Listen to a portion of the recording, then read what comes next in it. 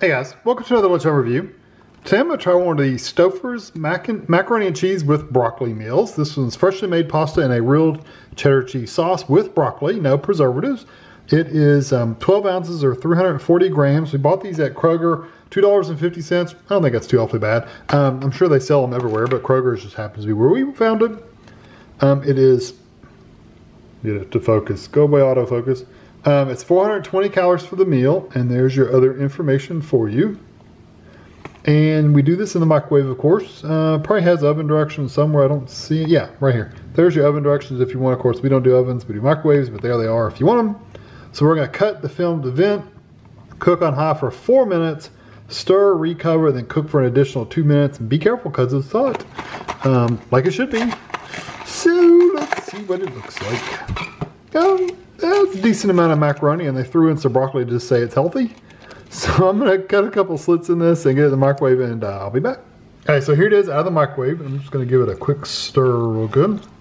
Steam is definitely rising from this stuff. I've tried to keep the broccoli a little separate, but it's already got cheese all over it. So, I mean, really, there's no way to avoid it. So you don't get a lot of broccoli, though. It's mostly macaroni and cheese. Like I said, it seems like they just threw the broccoli in there to say it's a little healthier, but it's probably all of 2 full sprigs, not even 2 full, probably 1 full sprig of broccoli, and you really don't even get a lot of the florets. You get like 2, like there's one, and there's one, and that's it. So anyway, I'll be back once it's cooled off and give it a try. All right, I gave it just a few minutes to cool off. I'm actually trying a piece of the broccoli. Like I said, it's covered in cheese anyway, so it's not like I can avoid getting the mac and cheese in there.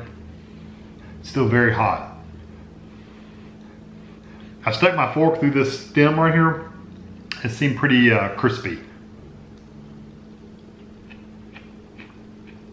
You know, it's crunchy, but it's not like raw crunchy. It is a little undercooked, but it's not like raw.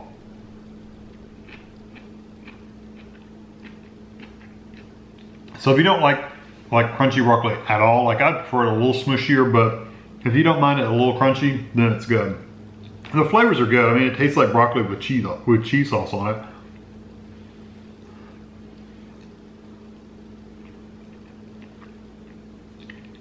The macaroni and cheese is your typical banquet mac and cheese you've had in any other banquet macaroni and cheese meal. It's the same thing.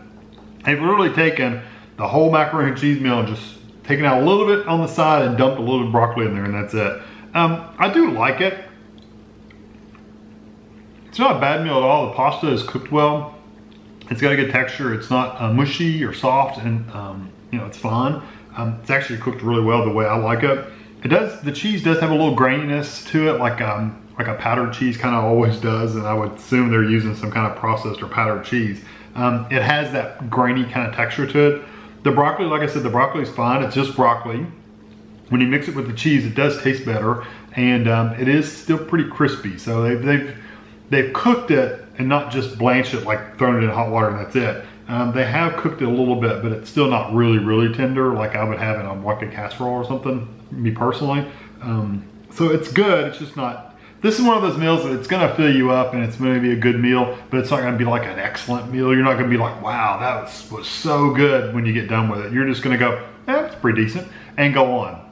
So I'm gonna give it a 3 out of 5. I do think it's worth trying out if this sounds good to you. If you like a cheesy broccoli, which I do, I think you'll like it. I wish there was a little more broccoli in there, and I can even deal with the way it was cooked. I wish there was more of it. If you're gonna say it's macaroni and cheese with broccoli, have a little bit more broccoli to it, because it's definitely not the amount they show on the box. It's much smaller than that.